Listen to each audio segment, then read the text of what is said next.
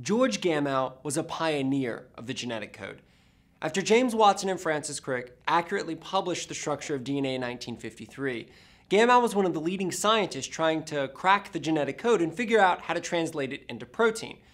Now, Gamow had correctly calculated that 3 nucleotides was enough to code for all 20 amino acids and then some. But the real question was whether or not the genetic code was overlapping or not.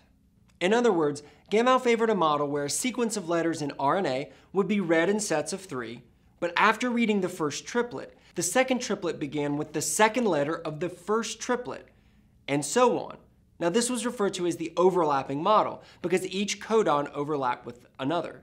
An alternative model suggested that there was no overlap, and one triplet was read right after another triplet, and so on.